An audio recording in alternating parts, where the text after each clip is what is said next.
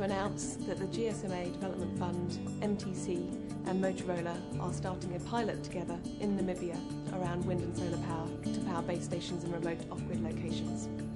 The parties involved are the operator MTC themselves, who are providing the base station and in whose network we're doing the trial, the GSMA Association, who are bringing project management expertise, and Motorola brings all the learnings we've had from our trial site here in Swindon. The trial we're now conducting in Namibia will last for 3 to 4 months. It'll really show us how well a wind and solar solution will work in a live network. Okay, so working together, the three parties are starting a pilot project which will install and then run and evaluate the success of using wind and solar power to power base stations.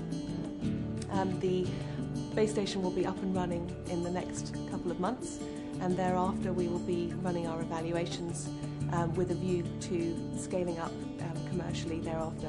This base station is near a community called Lord Darbis. It's about 100 kilometres from Windhoek, and it also provides coverage for the local rural environment as well.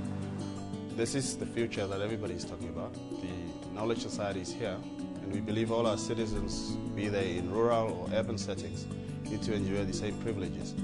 And MTC's rolling out to all the countries, all the corners of this country, as vast as it is, so that everybody is part of this broader knowledge society. And from that perspective, this rollout makes sense.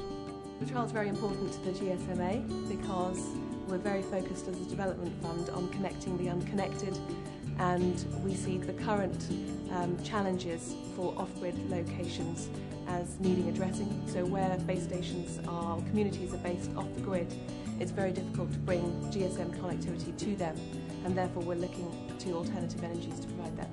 We're very excited about this announcement to be doing this trial as the first operator, and we hope many more will follow us soon.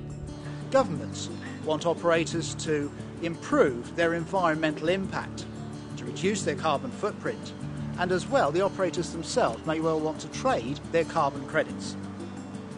Working with local universities, we wanted to investigate further the possibility of using renewable energy for powering remote base station networks, as we had seen an increasing trend of emerging market rollout into rural areas where getting stable power connections is a real challenge.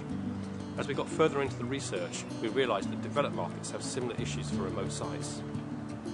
These solutions will be required by any technology rolling out into remote locations. This would include UMTS or 3G, and into the future LTE as well, also CDMA or WiMAX, and secure networks such as Tetra.